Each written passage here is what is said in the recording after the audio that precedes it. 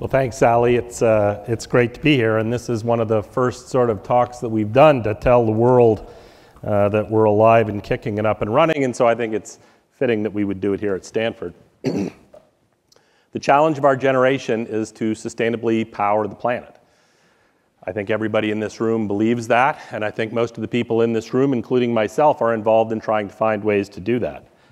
I want to talk today about some areas that at least I personally believe have some promise, just exemplars, and to hopefully help you understand a little bit the way that we think about technologies at Breakthrough. But before we start that, I want to remember the three real big challenges that we have here. The first is scale, right? This is the ultimate challenge in the whole energy game, is the challenge of scale. We do energy at scales that dwarf any other human activities, and there's important implications to that scale.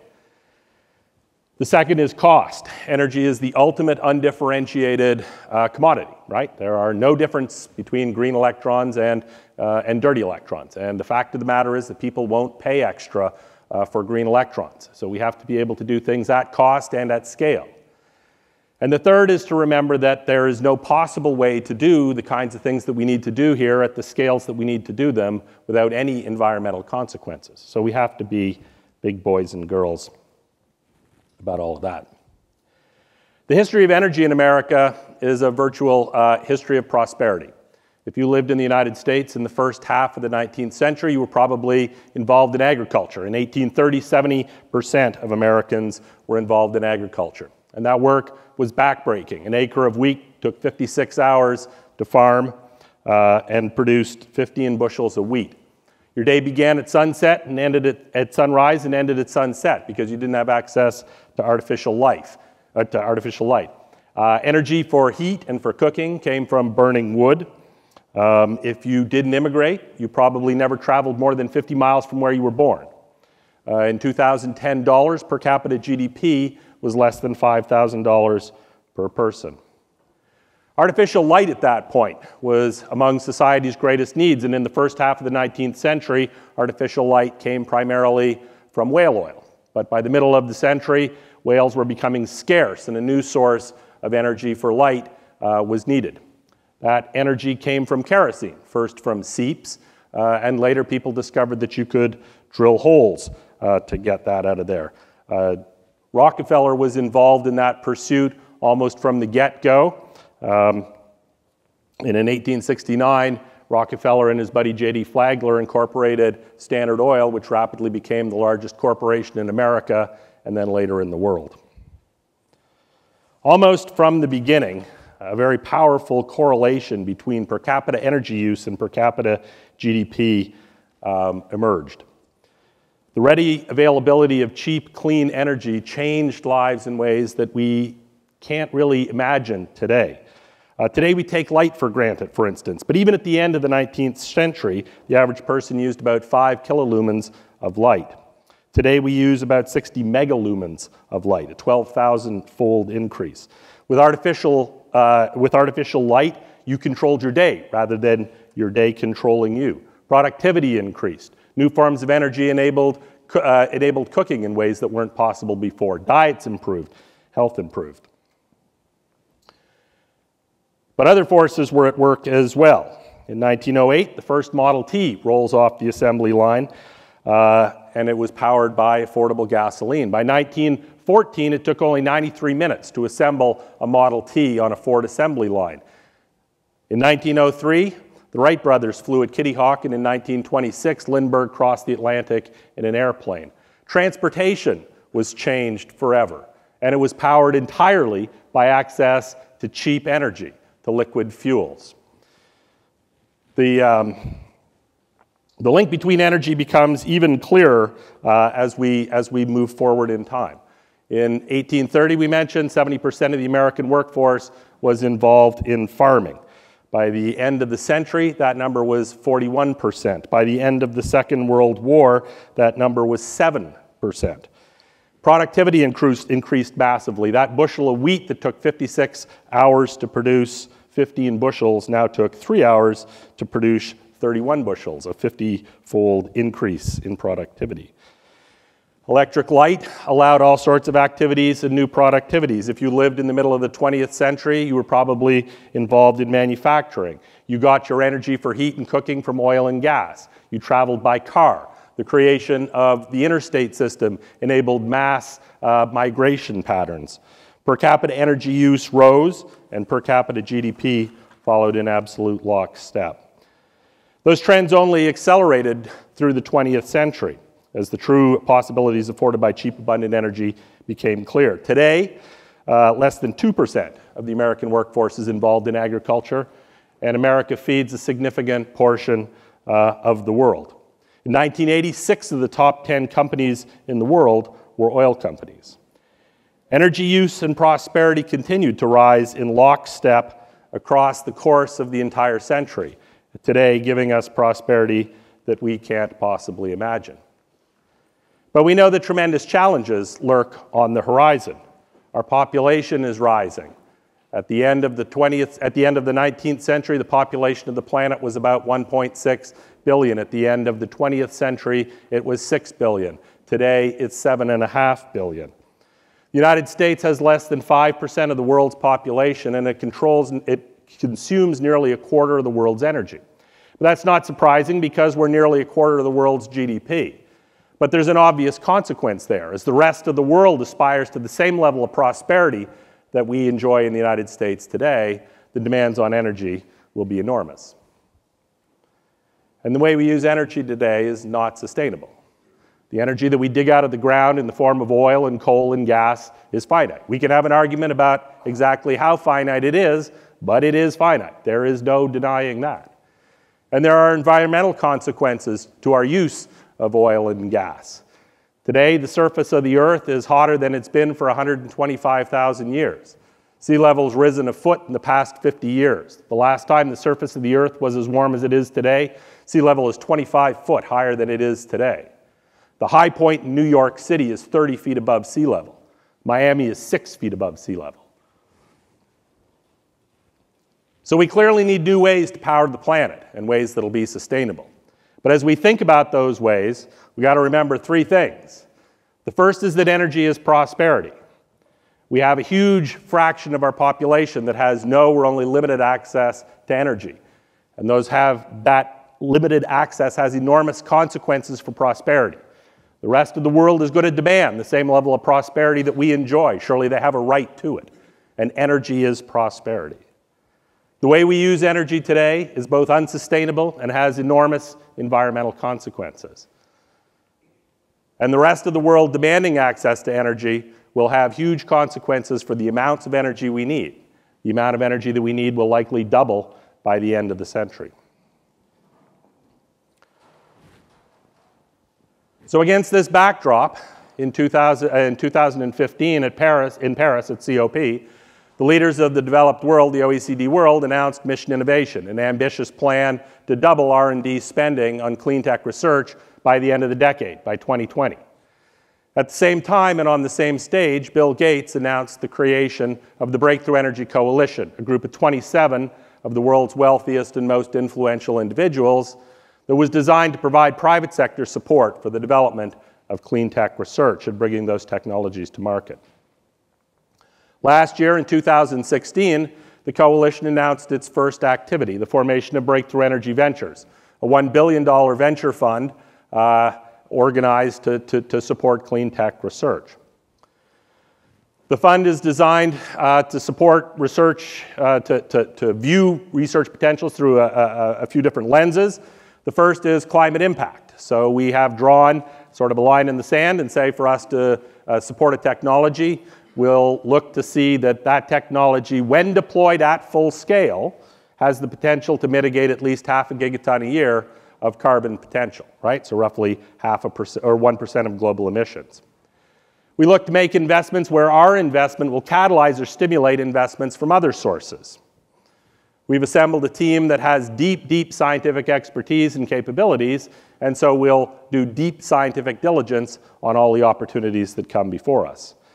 And we'll also look to fill gaps where investment today is lacking. And as all of you in this room know, investment in that space is surely lacking.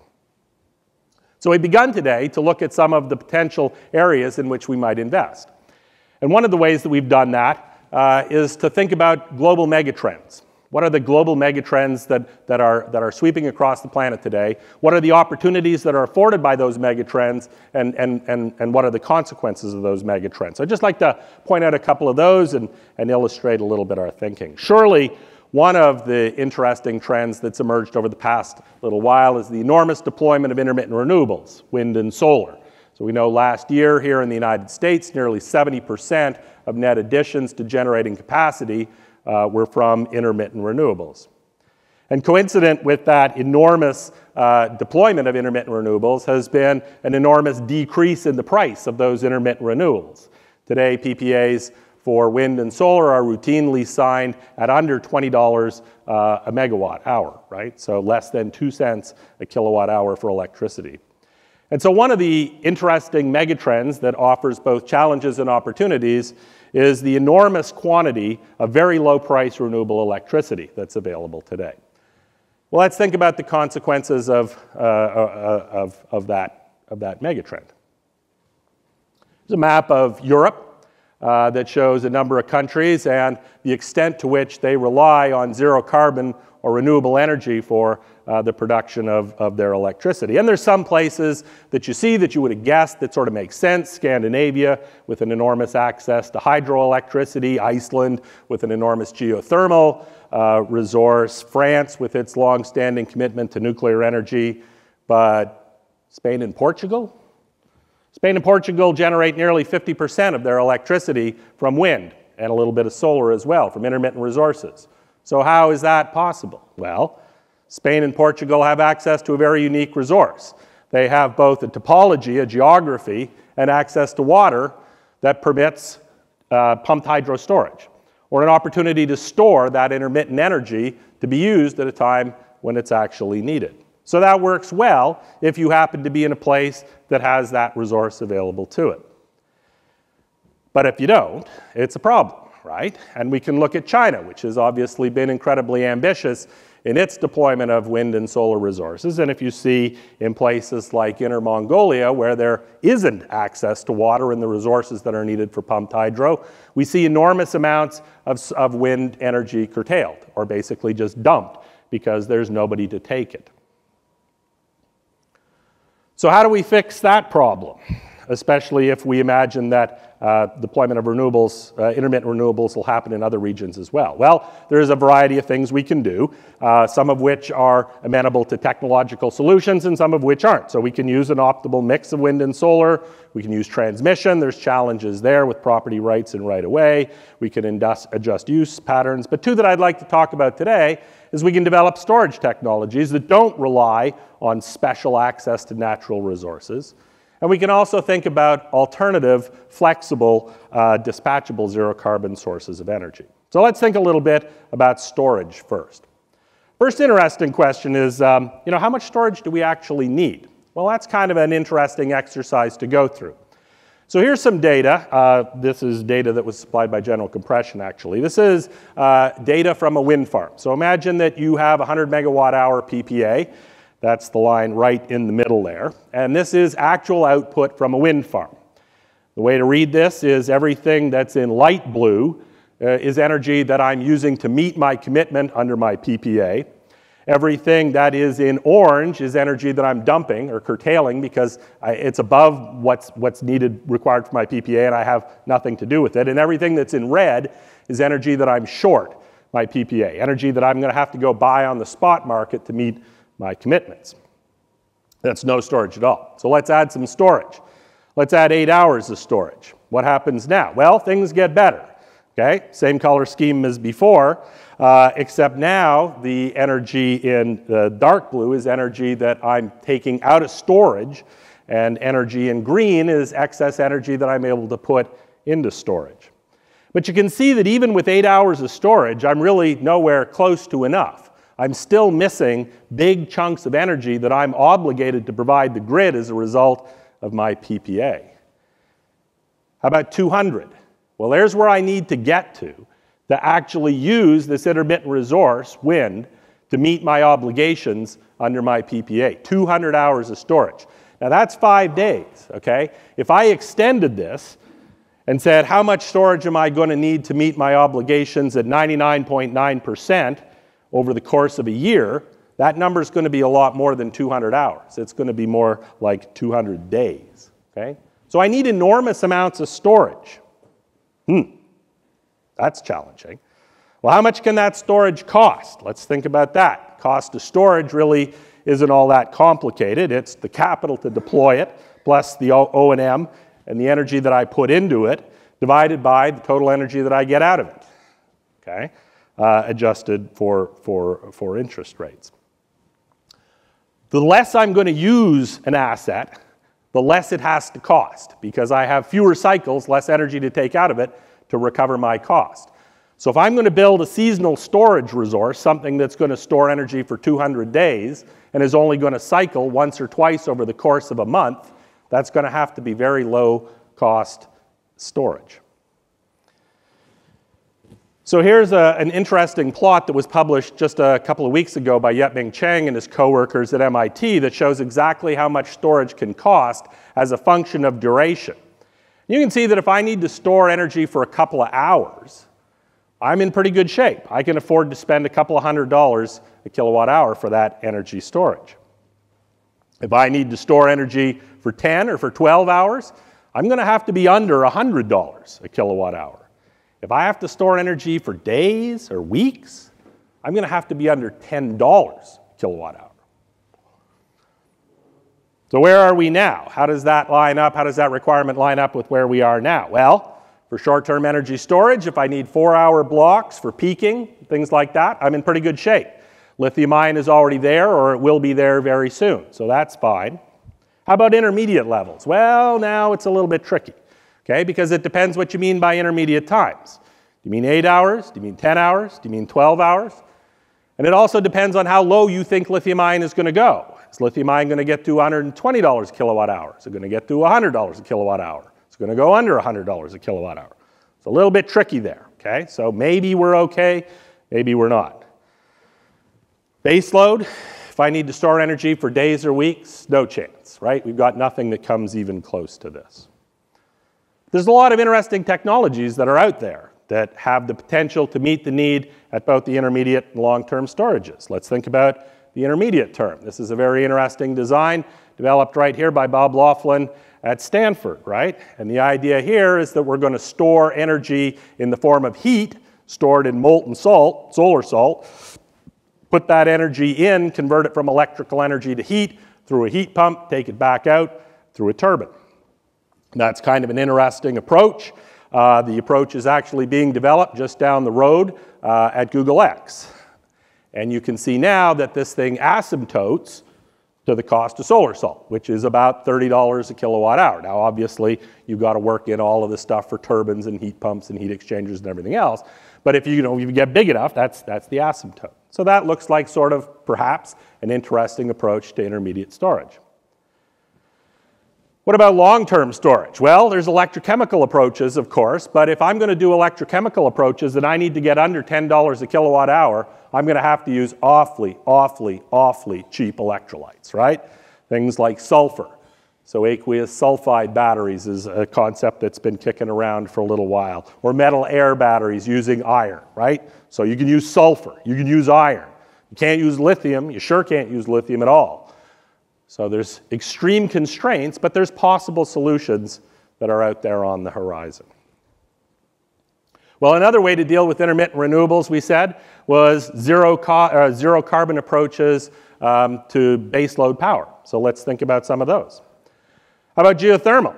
Geothermal is an interesting idea, taking advantage of the heat that lives at the center of the Earth.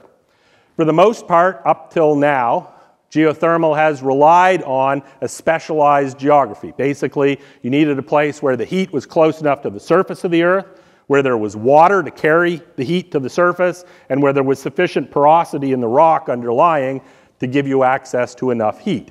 And so there were a few special places on Earth, some in the western United States, but most notably in Iceland, pictured here, that give you that opportunity.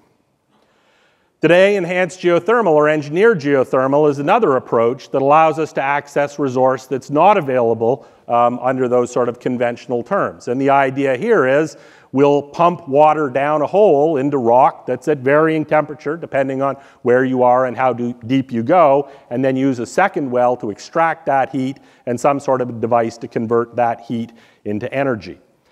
That's a relatively small resource at the moment, but there's every reason to believe that that resource is about to grow and grow rather significantly, taking advantage of advances in drilling technology that come out of the oil and gas industry for fracking.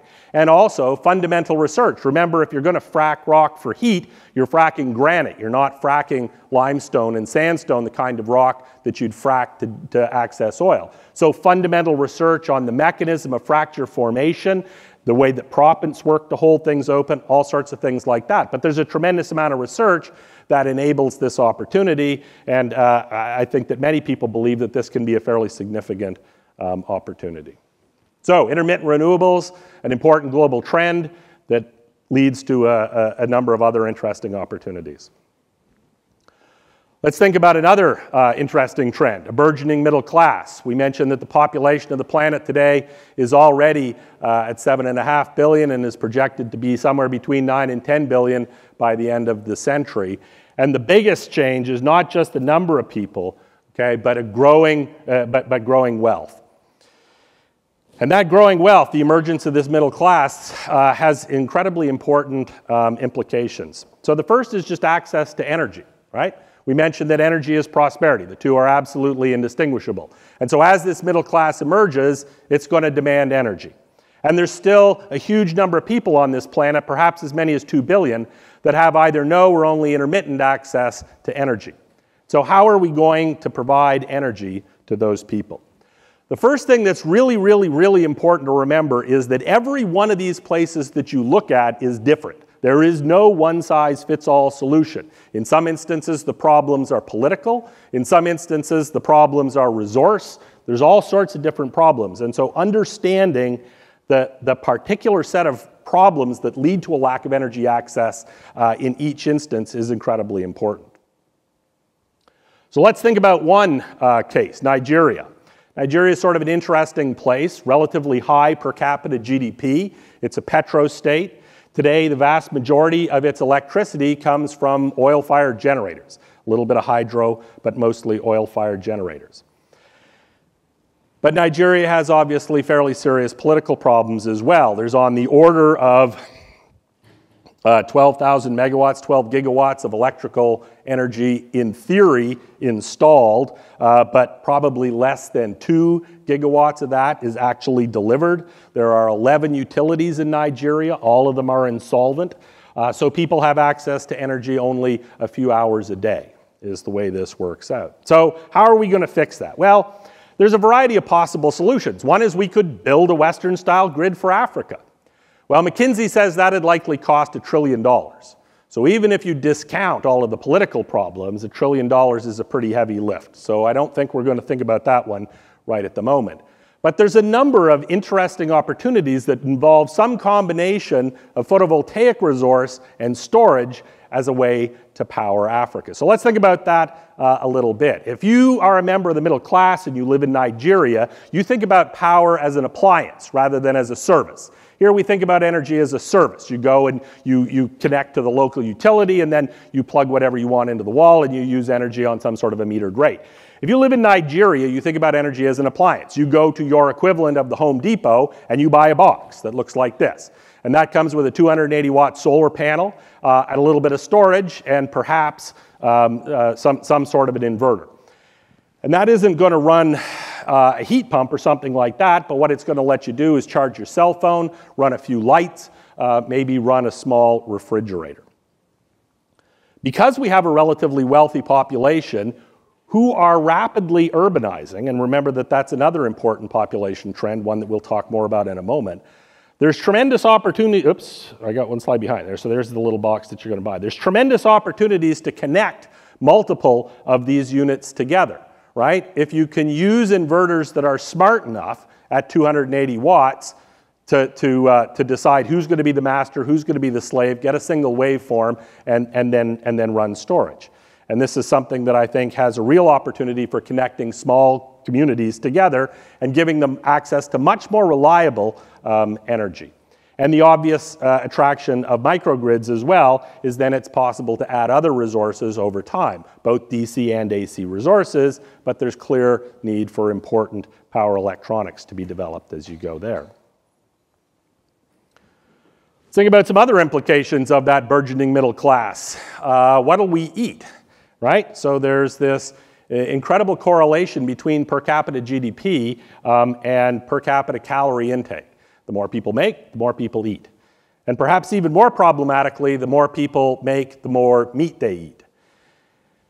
And food in general, and meat in particular, has incredibly potent implications for global warming and for the production of greenhouse gases. In fact, I'm sure many of you have seen Paul Hawken and co-workers' book Drawdown that goes through the 100 most impactful solutions that are available for reducing greenhouse gas emissions. And number 4 on that list of 100 is stop eating meat. So let's think a little bit about how we might mitigate the problems associated with greenhouse gases from meat. Ruminants are tasty. Ruminants produce enormous amounts of greenhouse gases, and really in 2 ways. One is in growing them, in feeding them, and moving them, and taking care of them, watering them, all of those kinds of things. But ruminants also produce enormous amounts of methane, right, through flatulence and belching. And this is sort of an interesting byproduct of the way ruminants are put together. So you know the ruminant stomach has 4 pouches, and behind the rumen are 3 other pouches, and many of those pouches, it turns out, contain a series of archaea as components of the commensal population of microorganisms that live in the cow gut. And a bunch of those archaea contain within them methanogens that take CO2, steal reducing equivalents from all over the place, and generate methane. Well, there's been a series of interesting studies that have been done over the last little while that have identified small molecule inhibitors of some of those archaea, and so you can stop animals from producing methane. Well, that's fine if the animals happen to be living on a feedlot, right, or in a barn, but it doesn't really help very much if you're out at pasture. So I think we need to think about some other solutions. Well, one thing that we could do would be to stop eating cows, stop eating ruminants, right? And that certainly helps. Chicken is about 5 times better than beef for the production of greenhouse gases. But chicken is still 40 times worse than chickpeas, right? So it's still a problem. It's better, but it's still a problem. So are there other things that we can do? Well, sure there are. So one is to switch to plant-based protein substitutes, right? And one that I'm sure you've all heard of has got all sorts of press, and again, out of Stanford here, is Impossible. This is a very clever approach where a group of scientists spend time looking at a molecular level at the components of meat that are responsible for its flavor. And heme is the one that's got most of the press. They've engineered a strain of yeast that produces heat that they can then add to a vegetable base to make something that tastes like meat. That's kind of an interesting idea. Another approach is to get rid of the animals altogether, so-called clean meat, right? So here what we do is we take cells from an organism and we actually grow those cells in tissue culture, and we grow meat without the need for animals. And there's a number of companies that are working on this. Memphis Meats, Clean Meat. It's actually been around for quite some time. NASA ran a program around this for fish in the 1980s to enable long-term space flight. PETA has run a couple of challenges in this space for the production of clean meat. And the Good Food Institute, which is recently emerged, is dedicated entirely to helping companies that are working on clean meat. Another way to do this is to look to the oceans as a source of protein. Fish farming has been around for a long time. We know that fish farming close to shore is hugely problematic, causes pollution. There's issues of species invasion, things like that.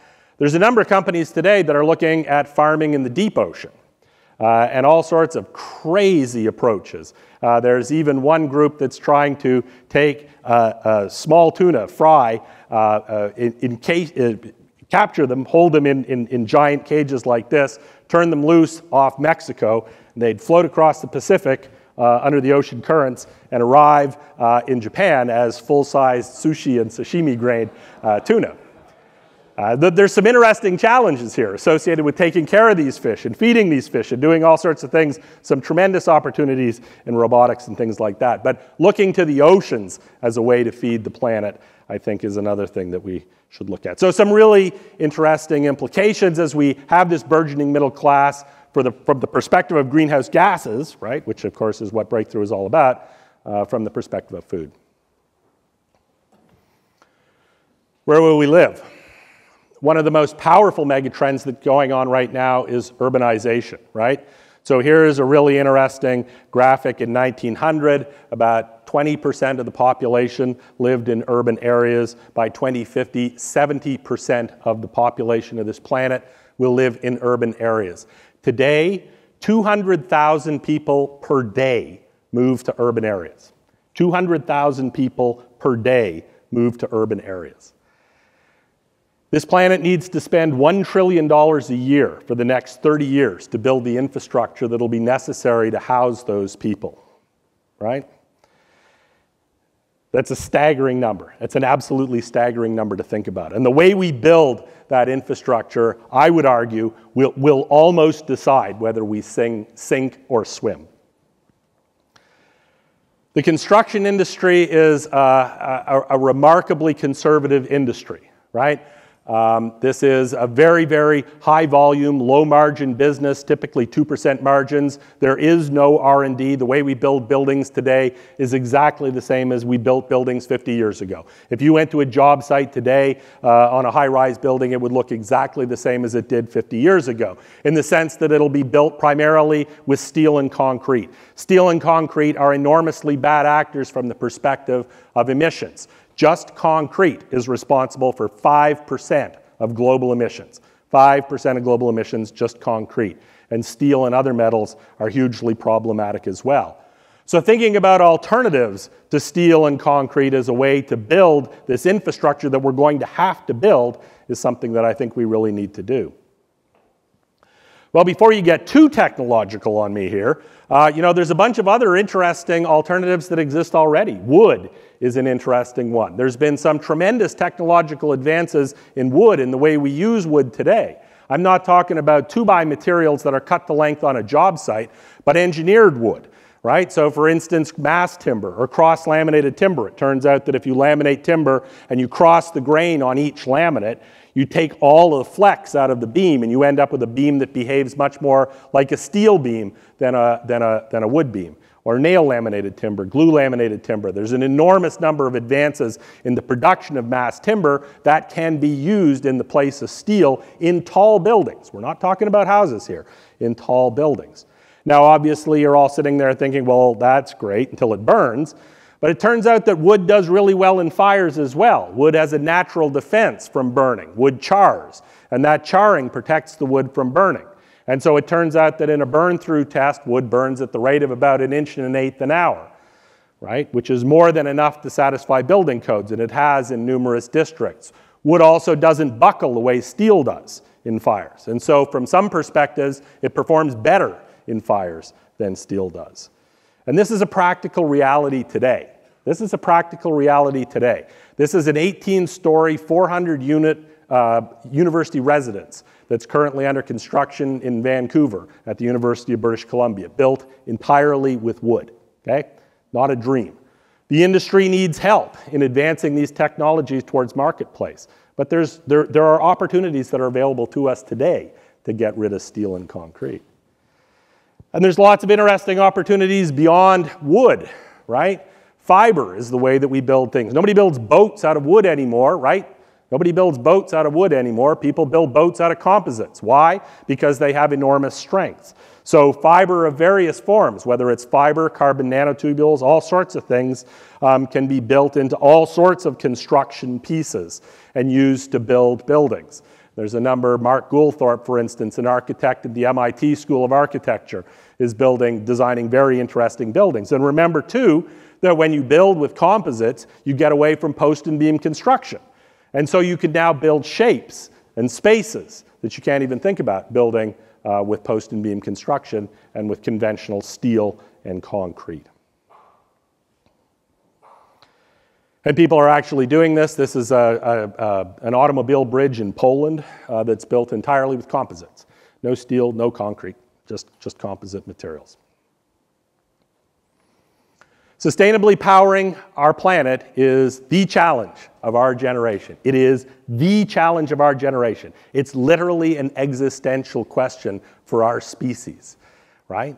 This is hard work. There's going to be lots of skinned knees and split lips. This is big boy and big girl stuff. There will be setbacks along the way. But there's a passionate group of people out there, including many of the people in this room, who are committed to finding the technologies that we need to get this job done. And I hope that Breakthrough Energy Ventures will be there to help all of you bring those technologies to market. Thanks very much.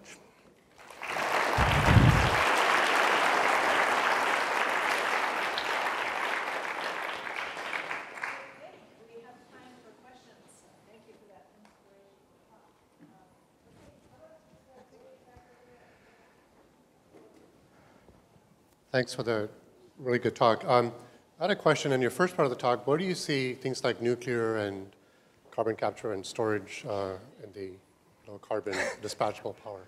You mean everything else I didn't talk about? Well, it's a complicated set of questions, and I'd be happy to talk about any of those that you'd like. I mean, the challenge with nuclear to date has not been safety, it's not been waste disposal, it's been cost. It's just too expensive, right? And I think that becomes even more challenging and an issue when people are signing PPAs for intermittent wind and solar for $20 a megawatt hour, right? So if there are approaches that we believe can cut the installed cost of nuclear by 10x, would I be interested in that? Absolutely, I'd be interested in that. And I would make similar comments about fusion. I've seen no reason to imagine that fusion is going to be cheaper to build and deploy than fission is. Carbon capture is a much more complicated question. Actually, I find air capture fairly interesting right now.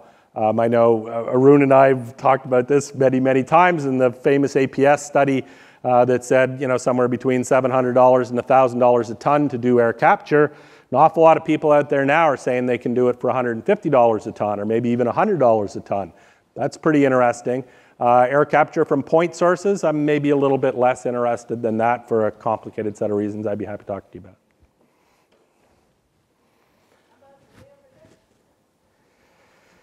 Hi, so the criteria you have for selecting your ventures reminds me of impact investing type of focus. Are you looking at things as early stage as R&D that have a very huge impact, like cold fusion? Or are you also looking at things in short term, like scaling a nanomaterial process that reduces capacity costs? Well, so what I would say to that is yes. Okay, I mean, we are organized as a fund. We're organized as a fund. We have LPs. It's organized as a 20-year fund, but the LPs are looking to make a return, and the fund is designed to make a return. I think the 20-year nature of the fund allows us to work on things that a traditional fund, a traditional 10-year closed-end fund would not be able to do. We do have more runway to approach things. You know who our investors are, and you know what their interests are. Look, $1 billion sounds like a lot of money, right? And in some ways, it is a lot of money. But from the perspective of energy and the job that needs to be done here, it's not, right? And I think that one of the most important things that we can do here is to show the world that there is a way to invest in these technologies and make money. If you construct the right fund in the right way with the right LPs and all of those kinds of things, that there is a way to make money doing this, because that'll attract more money to the space, and that's really what's needed. So you know who my LPs are, and you know how they think about the world, but I think it's important for us to make money, and we're going to try to make money.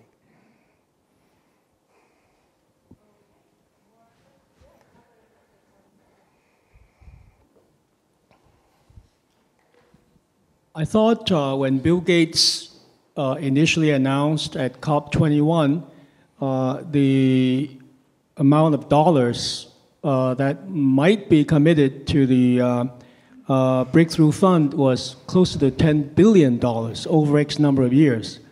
And you showed a number of above $1 billion. How was I wrong, or can you talk a bit about that? Sure. You know, Bill is absolutely in this for the long haul. Bill would like to attract $10 billion to this. Bill has said publicly that he intends to put $2 billion just of his own money into this. So there's no doubt that Bill is committed to doing this. BEV and our $1 billion fund is the first activity along that arc.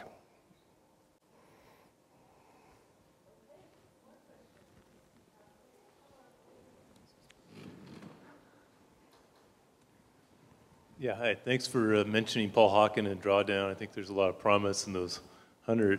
Any particular ones that you're looking at within there, you know, that look promising, and what's been funded so far in the? Well, so I'm not going to make any comments about funding that's happened so far. There's nothing that's been made public about that.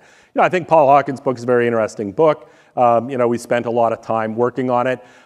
There was a group of people who, even before any of the people who are at Breakthrough now got there, created a list of 55 quests in the 5 sort of areas that we want to work in, which is electricity, transportation, buildings, manufacturing, and ag. And I would say that almost all of the things that are in the Hawkins book were already on that list in one form or another. You know, not all of the things in Paul's book lend themselves to venture-based solutions, right? You know, that many of their solutions are focused on what they call ag, but is really more what I would call conservation and things like that don't lend themselves to. So I think it's a great book. It's very interesting reading. I think everyone should read it. But I would say that most of the things that are in there were already on our radar screen. Thanks so much. I was just curious, are you looking at any sort of carbon negative technologies as well? I mean, well, I would argue that that's one of the attractive features of tall wood buildings, is that they are in fact carbon negative, right? If I take carbon out of the air to grow a tree and then sequester it in a building for 100 years, that's a carbon negative solution. So yes, we're absolutely looking at carbon negative solutions.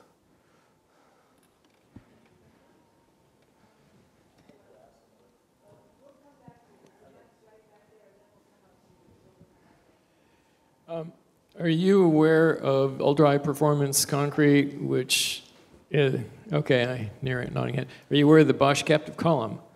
You know, so there are a lot of interesting materials out there, right? That are plausible alternatives to concrete. There are a lot of interesting technologies out there that are plausible alternatives to producing steel and other metals. And I would say that we are looking at all of those things. I will tell you that, you know, the construction industry is unbelievably conservative.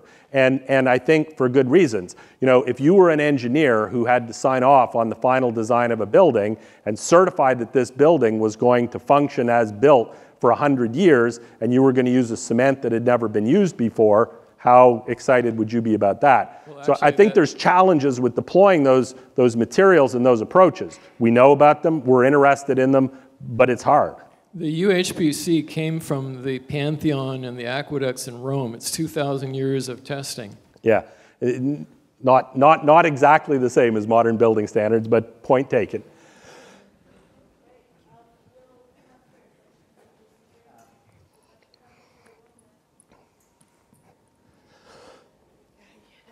I know your talk was about technology, but why didn't you talk about the carbon tax? That's an interesting question. As a matter of fact, almost nobody here talked about the tax. So we've talked about this a lot, and what we actually heard from our LPs is that they would prefer that we focused on technologies that didn't need a carbon tax. I think that there's a lot of technologies that we're going to need and that we're going to want to look at that there's no way to make them work without a carbon tax. So I think there's some things that we're gonna want to look at. It's surprising how much of the world already has a carbon tax. I think everybody feels that a carbon tax in the United States is inevitable over some period of time, but for the time being, we're not explicitly considering a carbon tax when we evaluate technologies. Since I've got the mic, so I'm going to ask you a question. So I was really struck by your number about what it would cost to build a grid in Africa and to build the generating facilities. McKinsey, not my number. Yeah, okay, McKinsey's number, and I don't know whether they're expensive or, but what struck me is it was less than $1 billion. It was $1 trillion. Oh, it was $1 trillion. Yeah. Trillion. Okay, that makes more sense. Yeah. Okay, all right. yeah, sorry. That's why we discounted it. Right, yeah. Yeah, but I think it really is one of the interesting questions. You can look at investing in innovation. You can also look at investing in improving the quality of people's lives today and reaping the rewards of their prospering as they get access to modern infrastructure. Where's that debate going on?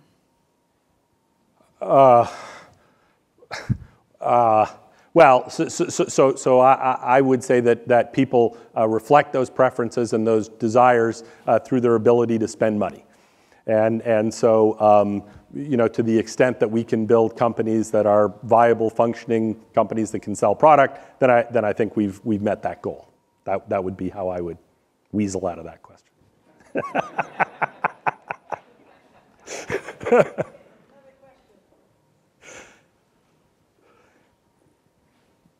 You talked about urbanization, but you didn't say a word about transportation. Do you have a few thoughts about transportation? We have a lot of thoughts about transportation. What would you like to talk about? I mean, so we certainly believe that electrification and automation are going to be important drivers, and that those drivers have profound implications. I'll tell you, I'll put it out there. We also believe that liquid fuels are going to be with us for a long time. And that finding ways to develop zero carbon liquid fuels is something that's a problem we're going to have to solve. There's 1 billion vehicles, gasoline-powered vehicles on the road today. Even some of the most ambitious projections for EV sales, by 2030, have 50 or 60% electric vehicles. And so, it's not hard. By 2050, it's projected that there'll be 3 billion vehicles on the road. So it's not hard to imagine that there could be more gasoline-powered vehicles on the road in 2050 than there are today, even with very aggressive deployment of EVs and AVs. And then, of course, there's significant components of the transportation industry that just don't lend themselves to electrification. So I think that liquid fuels are going to be important for a long time.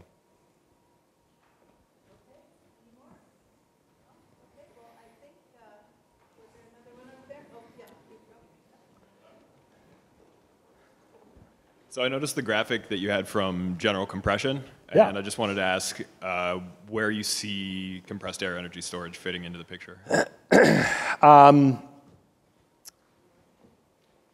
Above ground compressed air energy storage? Either. Well, so cave energy storage I think is great, but it's geographically restricted to a very small number of locations, and so I'm not sure that's something that we would get involved in. I'm not sure that there's big technological risks there. I think the challenge, obviously, with above ground compressed air energy storage has been cost. I mean, you've seen the cost targets that you're going to have to hit. And it's sort of a double whammy, right? If you're going to go after the peaker market, you're done because lithium ion is going to do that. It's over, right? If you're going to do the intermediate market, then you're probably going to have to be fairly significantly under $100 a kilowatt hour, and I'm not sure that above ground compressed air can get to that level. So look at it, interested in it, but the metrics are really, really, really tough. Perfect. Thank you. Thank you.